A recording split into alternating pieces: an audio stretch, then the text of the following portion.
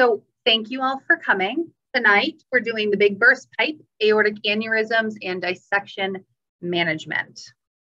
All right, so the basics of what an aortic aneurysm actually is. So what we see when we see an aneurysm is there's a balloon-like bulge in the aorta that occurs when the wall of the vessel weakens. And so the aneurysms can occur anywhere in the aorta, and we'll talk about that in a minute. And they can either be round, which are called saccular, or tube-shaped, which is fusiform. So you can see two examples here. This one's more of like that round sac, and then this is more of a tubular form.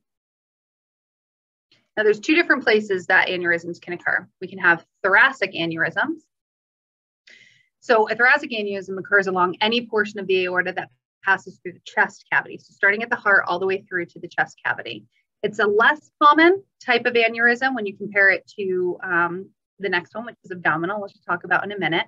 But as the thoracic aortic aneurysm grows, sometimes patients may report some tenderness in their chest, back pain, hoarseness, cough, or shortness of breath. And you can see here that anything that's in the thoracic area is pretty much anything above the diaphragm, right? In that thoracic space.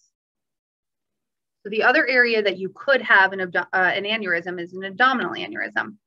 So that occurs along the part of the aorta that passes through the abdomen, so below the level of the diaphragm.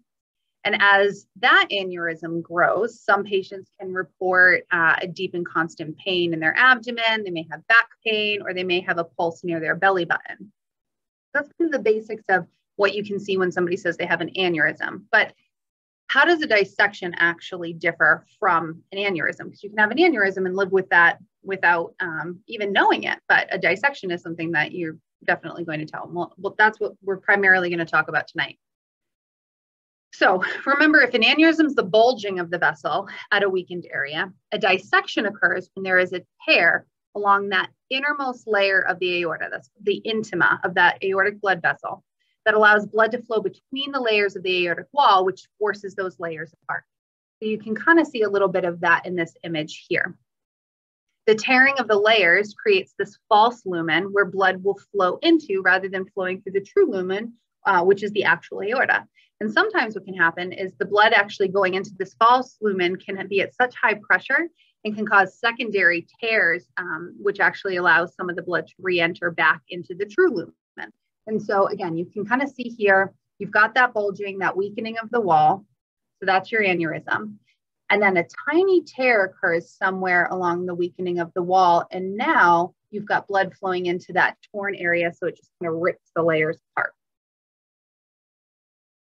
And here's another example of how that false lumen is created. And so when we look at some images later, you're going to see that you can see a true lumen and a false lumen. But again, it just has a little tear, it enters through here, and then this area starts to fill and starts to protrude. And you can guess that if you already have a weakened wall that was already stretched, and now there's a tear in it, and now there's blood pushing into an area that's now one layer less than it was before, you really have to be concerned as to how long is that vessel actually going to be able to maintain before you have a rupture. And that's really what we want to avoid. That's the whole point of this is avoiding that. So there's a couple of baseline stages that you'll see, but when that intima first ruptures and causes the small tear, that's when you see your stage 1, and then the high pressure in the aorta, blood begins to flow into the tear, making it bigger and bigger. And then once those pressures exceed the capability of that already weakened wall, like we were just talking about, the vessel ruptures. So there's a couple of different classifications that you can actually see with dissections. So the two most common are the Stanford and DeBakey. So Stanford divides aortic dissections into two major groups. There's A and B. And so you can kind of see these are what fits in the A group and these are what fits in the B group. So when you're talking Stanford, the question to ask yourself really is the ascending aorta involved or not?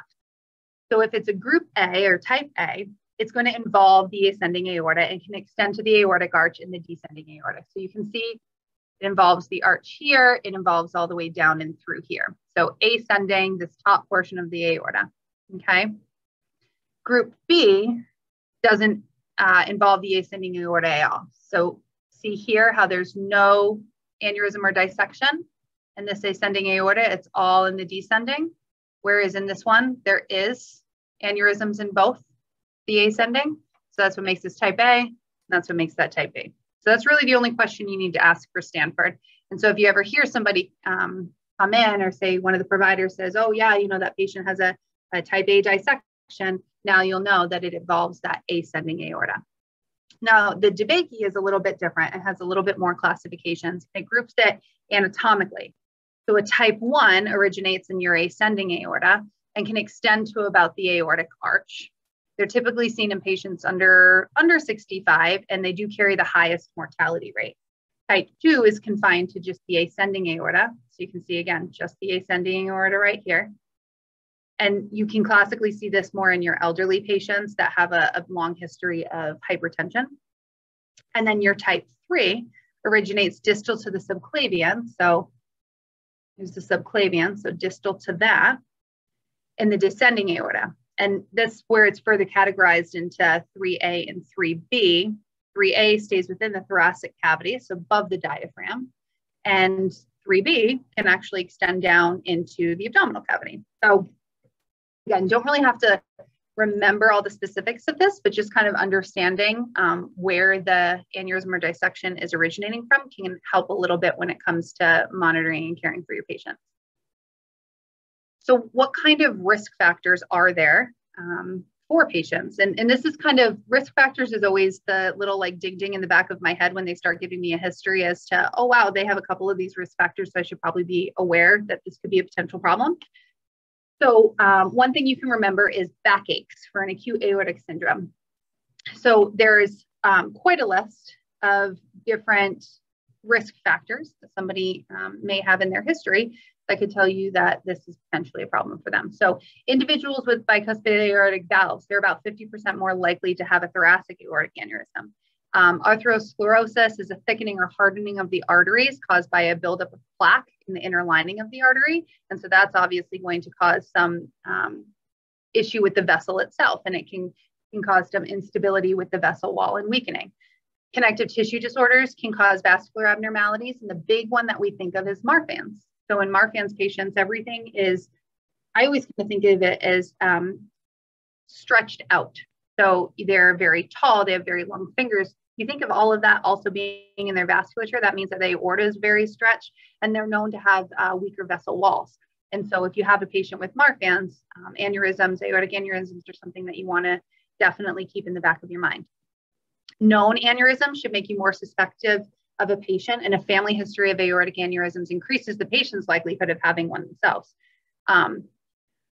Arteritis is an inflammation of the arteries, and that damages the vessel wall and reduces blood flow. Drugs such as cocaine and crack cocaine can cause significant abrupt hypertension, which causes long-term weakening of that vessel. Because if you think significant hypertension, lots of pressure, and then it kind of relaxes, you do that over the course of a period of time, that can cause problems with the vessel. Hypertension also, and it's seen in about 80% of patients with aortic dissections because of that chronic increased pressure placed on the vessels. Aortic dissections can occur in the late stages of pregnancy, usually that third trimester, due to the hyperdynamic state and hormonal effect on the vasculature. And cardiac surgery can also put a patient at risk, as certain procedures require mechanical manipulation of the aorta, which can cause damage. So there's a lot of different things that you could potentially see, but any of these combined with some of the assessment pearls that we're going to talk about in a minute should trigger an alarm in your head that maybe there is something going on that has to do with an aneurysm or dissection. So your pre-hospital / I just got to the ED and haven't had a full workup assessment. So what are your physical assessment findings typically in these patients? So there's a couple of pain features and a couple of physical exam findings that are really notable in these types of patients. So chest pain is classically ripping or tearing in nature. And somebody might come in and say, I've got this really sudden, terrible, awful chest pain that's just ripping through my chest. And that type of pain, the abrupt onset, severe pain intensity, ripping and tearing, those are kind of like your 3 hallmarks. Now, it doesn't necessarily have to be chest pain. So it's not always going to be chest pain. Sometimes they can have retrosternal chest pain, intrascapular pain. They might say they just have the worst pain ever throughout. They might have pain migrating down their back. The hallmarks of this really to focus on are the sudden and awful and ripping, tearing sensation. And when you do your assessment, you might find that there's a pulse deficit or a difference between the blood pressures from one arm to the other arm. And this occurs if the dissection occurs in the ascending thoracic area and the subclavian artery is affected. So you can actually see differing pulses and differing blood pressures on either side. And then you can also see some neurological deficits. It can occur for a couple of different reasons. Let's say the dissection was occurring really high up on that ascending aorta and the aortic notch. If it's happening there, it could actually dissect up in the carotids, and you can have a patient that is mimicking signs of a stroke. It could be neurologic changes in the arms or legs. So if you think as it comes down the aortic arch into the descending aorta, the subclavians come off of that. And so if you've got dissection into the subclavian, then you can have neurodeficits in one of the arms. If you have an abdominal aneurysm that's compromising blood flow to the lower part of the body, then you can have numbness, tinglings, or sensation changes in the lower extremities. So essentially what you try to think of is wherever the aorta may be tearing and having a dissection, you should see some type of damage or evidence of compromised blood flow distal from that site. And again, when you're in your initial stages of assessment, you don't have that CT to be able to say, yes, I have a descending aortic thoracic aneurysm. But based off of your assessment that you do, if you've got differing pulse pressures on either arm and you've got this ripping, tearing, worst pain of my life, chest pain, you might be able to fairly confidently say, hey, this is really high up on my differential list, and this is what I'm concerned about. That hypotension and shock-like state that you can see as the physical exam findings can be due to the fact that a large amount of the blood is being rerouted from the main pipe in the body, and the body then tries to compensate by increasing blood pressure or heart rate, which will worsen the problem and eventually cause them to be hypotensive and in a shock-like state. And once they get into that shock-like state, it's a little bit more difficult to manage in some ways because their status is very tenuous. You don't want to put any additional pressure on that aorta, on the blood vessel. And so we're going to talk a little bit about how we maintain that coming up in a little bit. EKGs. So like we talked about, patients come in complaining of chest pain. How can you differentiate if it's a MI versus a aortic aneurysm or a dissection? And you really can't use this as a great indicator. What I will say is EKGs in dissection patients are usually normal. So if you have somebody coming in with this ripping, tearing chest pain, you do an EKG and it's perfectly fine, then maybe you start going away from the MI thought process and start going into the thoracic aortic dissection thought process. However, if a dissection occurs up high enough in that aortic root, it can actually mimic the signs of a heart attack if the aorta starts to dissect back into the coronary arteries. So if you think about it, when you've got your aorta, you have that little tear. Well, most of the time the tear, it starts to go this way, but it can actually start to tear a little bit backwards. And so you can actually see tearing back into the vessel that it's connected to. And the aorta connects to the coronary, so you just kind of see it pop back there. And if you start dissecting into your coronaries, you're compromising the blood flow. Now, what is an MI? It's compromised blood flow. Now, usually it's more caused from something like a blood clot or a plaque rupture, but it's still compromised blood flow. So you could have an EKG that can mimic an MI. And if you do see that, most commonly, you'll see the right coronary artery involved. So you'll usually see an inferior pattern, but not always. Now, the worry here is that if you treat the patient as an MI and not as a dissection, so let's say you just get the EKG and you don't go any further and you decide, oh, we're going to give thrombolytics because we can't get them to the cath lab for the next, 3 hours, and we're going to give them thrombolytics to fix this MI, and they're not an MI, their mortality increases to over 70% if they get those thrombolytics. And that's just because the increased risk of bleeding into the pericardial sac, which will cause cardiac tamponade. High dissection, again, can also dissect up into the carotid arteries. So you can also have patients that look like they're having a stroke. So just remember that usually the EKG is normal, but even if you have an EKG, you still want to make sure that you rule out a potential aortic dissection. We'll talk about how we can do that in a couple minutes. The differential diagnoses that you should be thinking of whenever you encounter a patient like this, because dissections can mimic a lot of other diagnoses. So you want to make sure you rule out other things such as an MI, PEs, pericarditis, stroke. Again, if you dissect up into the carotid arteries, it can look like you're having a stroke. Kidney stones, because people complain of flank pain. musculoskeletal back pain. So you want to look at the whole picture. You've got their history, what their physical assessment findings are, how they're describing their pain, any other related complaints that they have, to really make sure that you have a good picture. And once they get into the ED and we can start doing a full workup, that's going to include things like labs. So you would expect to see, and not always, but expect to see a leukocytosis. So that's increased level of leukocytes, a type of white blood cell. And you might see a positive D dimer, which is increased when blood clots are dissolving. And that's just because you've got that false lumen. And so when you have that false lumen, it's really just kind of like blood pooling in that area. It's not actively going anywhere. And so that can cause your D dimer to rise. Your creatinine may be elevated if your renal arteries are involved. A troponin can be elevated if the dissection is within the aortic root and extending back into the coronary arteries. Labs may come back fairly relatively normal though. So don't think that if all the labs come back, you're off the hook. You definitely want to dig a little bit deeper if the physical assessment findings and some of the other things that you're seeing are concerning for a dissection. And when you draw your labs, just make sure you get a type in screen that you have just in case. So you don't have to worry about getting that again later. Imaging is really the big one though, that we're kind of going to get our answers. Sometimes what will happen is we'll start with just a chest x-ray, especially when you have that patient that comes in and they say, I'm having chest pain. Maybe they have a history of cardiac issues. You're kind of thinking like, I really think this is an MI. I see an inferior wall MI on my EKG, but you know, they had a family history of aortic aneurysms. And so I really just want to make sure this isn't a dissection. Maybe I'll just get a quick chest x-ray. So what do you actually see on a chest x-ray? Well, if they have a thoracic aortic dissection, you'll see a widened mediastinum and an abnormal aortic contour. So if you look here, you can see that this is a normal chest x-ray, right? So you've got this like nice shape of the heart here. The aortic notch appears to be normal. And you look over here and this mediastinum is nice and, I won't say nice and wide, but it's widened. And you can see that this aortic notch here now looks a little bizarre compared to what it looked like before. So you would see this and think, there's something else going on there. Now I need to investigate and dig a little bit further here. Now, only about 20% of aortic dissections, or about 20% of aortic dissections aren't detectable on a chest x-ray. And if you think about it, if you have any type of abdominal aortic dissection, you're not going to see it on a chest x-ray. You're also probably not going to have the complaints of the chest pain. You'll have complaints of flank or back pain. But if you do that chest x-ray and you don't see anything, but you still have a really high suspicion that there could be something going on, then you want to do a CT before you would consider something more invasive like thrombolytics.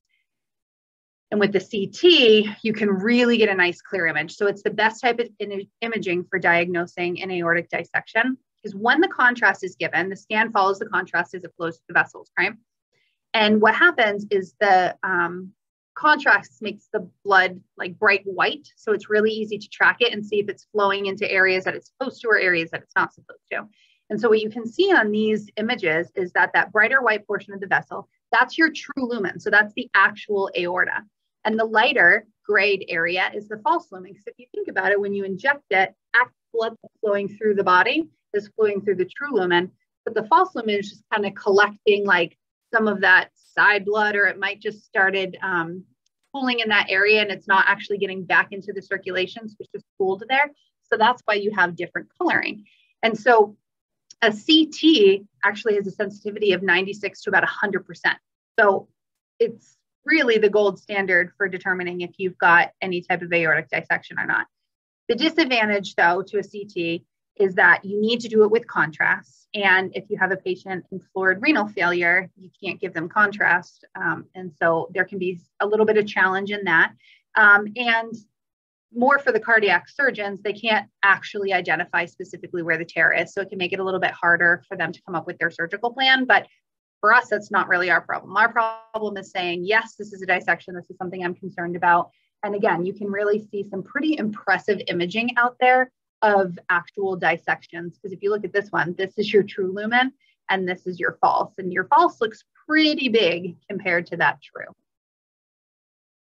And here's just another example again. This is the true lumen and this is the false lumen. So you can see how much blood actually collects in that false track. And then you can imagine why it becomes such an issue for their hemodynamics. And you want to make sure that that wall stays intact and doesn't rupture. So that's what we're going to talk about with our management. So initial bedside management. What do we do when we first get this patient and we get that CT back and we're like, yep, okay, this is what we're seeing and this is what we're doing. We're moving forward with fitting them for an aortic dissection. So the biggest thing that we want to do initially is to control pain, prevent nausea, and lower that blood pressure and the heart rate. So we do that by, like every other patient, starting large bore IVs, drawing labs, making sure we get that type and screen again if we have a consideration for a dissection.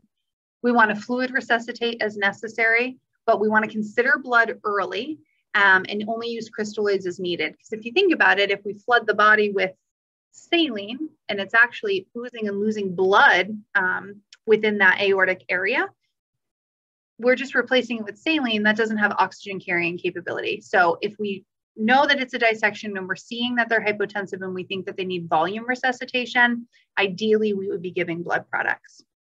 We want to make sure we give medications to control pain, control nausea, and get that heart rate and blood pressure down. And then we want to call and get them transferred someplace with a cardiothoracic surgeon who can make a determination as to if they're a surgical candidate, if they're not, if they need to be medically managed, but that's not something that we would necessarily keep here.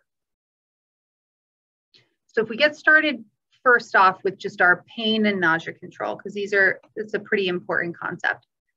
So when you're doing pain or nausea control, consider fentanyl or Dilaudid, or you could try morphine for pain control. You don't want to use ketamine. I know that ketamine's been pushed a lot as a popular medication, that it's safe, that it doesn't cause hemodynamic changes. And, you know, all of that is somewhat true and somewhat not true, depending on your patient's status. But if you give ketamine to a patient with dissection, it can have a very unwanted catecholamine surge that could potentially worsen your dissection and lead to a rupture. So we avoid ketamine in these patients.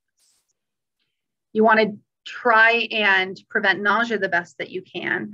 You have Zofran, promethazine, and keep in mind that narcotics and promethazine, Phenergan, same thing, do have a synergistic effect. So if you give them together, they can make somebody a little bit more on the sleepy side than you maybe initially intended. Not that that necessarily is always a bad thing, but you just really want to make sure you keep that in mind. So what I used to do when I gave prometh for these patients, or really any patient, is I would usually take whatever my narcotic dose was. So say I normally did 100 mics in patients. I'd cut that in half to about like 50. And then I would give about 5 milligrams of promethazine IV and give them both nice and slow through a wide open line so that they didn't get bolus really quickly. Give it a couple minutes and the two of them work really nicely together. Again, that's a total Danielism. Follow either, you know, your state guideline or your provider order and how they want the medications given and what medications to pick. But really just keep in mind that Phenergan works great for nausea. But when you do give it with a narcotic, it does have that synergistic effect. And then you want to make sure that you dilute it and you give it through a really well-working IV, because it can cause a lot of issues if the IV is infiltrated and you give it into the tissue.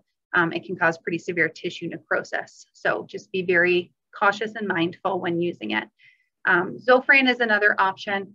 Zofran usually works more for like a chemical-induced nausea. So somebody that, say, got fentanyl and then says, now I feel really kind of nauseous, or chemotherapy. And so it tends to work better for that more so than an acute nausea, but it's a backup option and it really doesn't have many negative reasons to not giving it. So sometimes you will see that. And, you know, the reason that we want to focus on making sure that they don't get nauseous is that the active vomiting can cause an increased intrathoracic pressure that can actually rupture a dissection. And we want to try to avoid that. And it can be hard because depending on where the dissection is, you can actually dissect in a way that causes nausea. And that's not going to be mitigated with any type of a chemical substance like Zofran or promethazine. So you just do the best that you can. Sometimes even just simple fanning of the patient can be enough to keep the nausea at bay. And the really important thing is their heart rate and their blood pressure control. These are kind of like the, if I can't stress management enough in these patients, it's getting these numbers down. Hang on, I'm too fast. So aortic dissections, a lot of times when they come to the emergency room or when they're pre-hospital, they actually present as a hypertensive emergency. And so what you really want to make sure that you do is get that heart rate and blood pressure under control is because you want to decrease the shear stress in the aortic wall by decreasing that blood pressure and the heart rate. So ideally, if you can get your systolic between about 100 and 110 and your heart rate less than about 60 beats a minute, you're putting yourself in a really good place because that's decreasing the amount of pressure in the aorta itself, which is helping to decrease the worsening of that dissection. And there's two really great medications that you can use for this, either beta blockers or calcium channel blockers. So beta blockers are really the first line treatment, as they have the ability to both simultaneously lower that heart rate and lower that blood pressure. Now, esmolol is associated with a more rapid onset and is a little bit more easily titratable than other beta blockers, so it's preferred in aortic dissection. So it's really common to see esmolol used in these patients. This infusion guide is something that there was a similar one made at Dartmouth, and then we kind of edited it to make it work for us here. But this is a brief breakdown of how you use esmolol. So we do now have pre-mixed bags of esmolol here, and it's the 2.5 grams and 250 mLs. And what you need to do is figure out what your patient's weight is, because it's weight-based. And some providers will order a loading dose, some won't. It's kind of provider preference and patient situation. And if you do a loading dose, then this chart kind of helps you figure out how many mLs that you need to actually administer from the bag itself. So the reason that it's set up this way is so that you don't have to pull out an additional vial and try to figure out the concentration of the vial and did I pull out the right amount of mLs. You actually just take a syringe and go to that distal top port on your IV tubing, and you would pull out the appropriate amount of mLs. And so that's why I broke it down into 5 kilo increments from 45 up to 100 kilos, so that you can look and say, I have a 75 kilo patient. I would expect them for a loading dose to get 3.75 mLs. This infusion area down here is really just a backup for you to look at to compare with your pump. The pump is programmed to run esmolol. If you put in the 50 mics per kilo per minute at 75, then you're going to get this 22.5 mLs per hour. You don't necessarily have to figure it out.